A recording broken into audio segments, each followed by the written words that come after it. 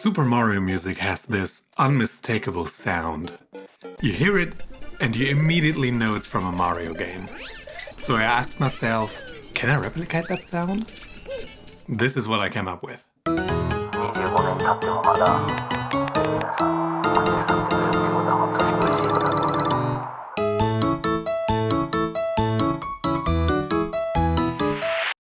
What's up everybody? In this video I'm gonna show you how I made my own Super Mario World title theme.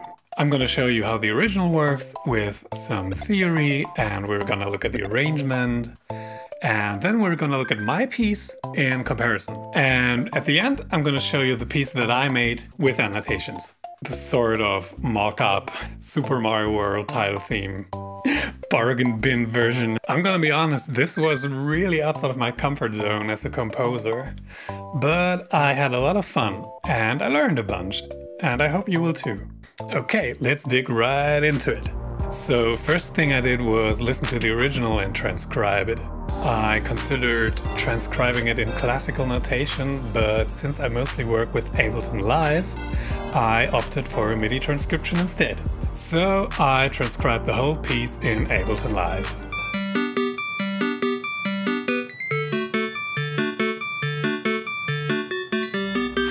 When it was done, I felt that I understood what the piece was about.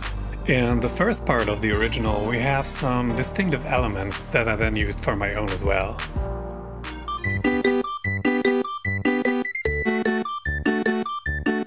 For example, here's my melody.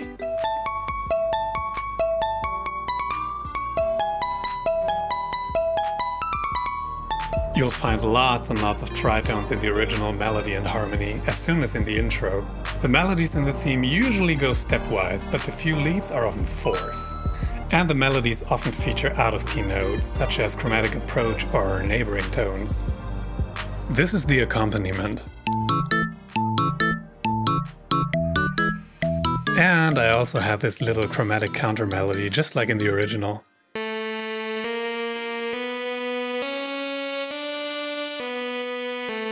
And together it sounds like this.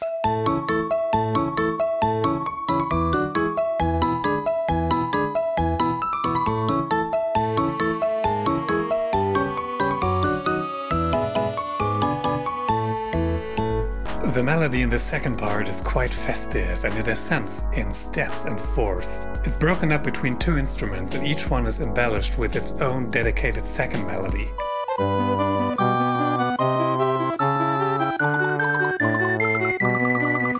This splitting of a melody between two instruments or voices is called a hocket. The harmony in this piece is basically for the most part 1, 4, 5, 1. However, the last three chords are each approached by a diminished chord a half step below.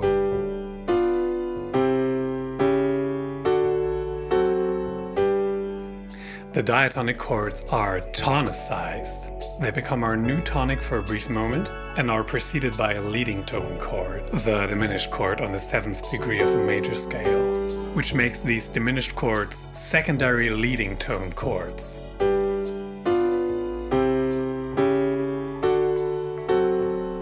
For me, this harmonic progression is very essential for the piece, and that's why I wanted to have something similar for my own piece.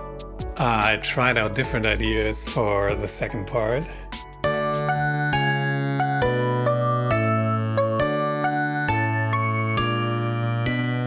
But I eventually settled on this. I wrote the final melody as a whole and then divided it between two instruments.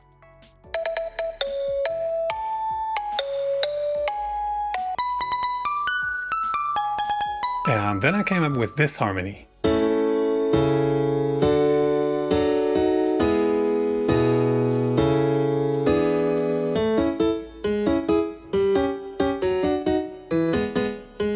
And then I embellished and arranged everything.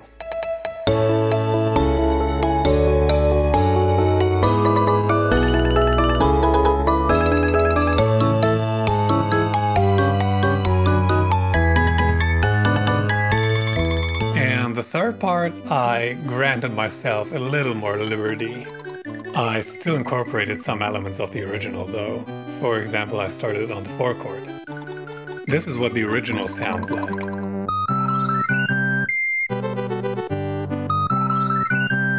And here's my version.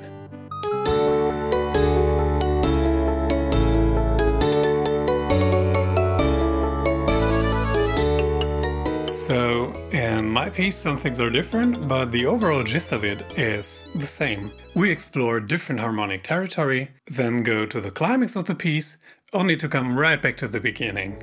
In the original, we go from the dominant chord D to the flat 7th chord, F7 over E flat, back to D, and then to the 1 chord at the beginning of the piece, G major.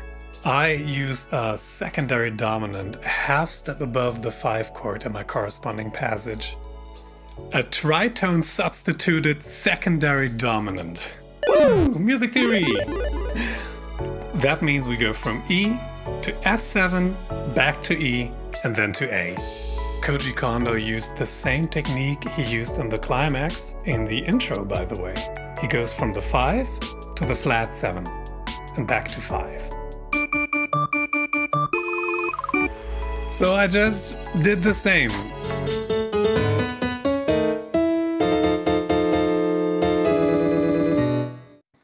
Okay, let's listen to the whole thing.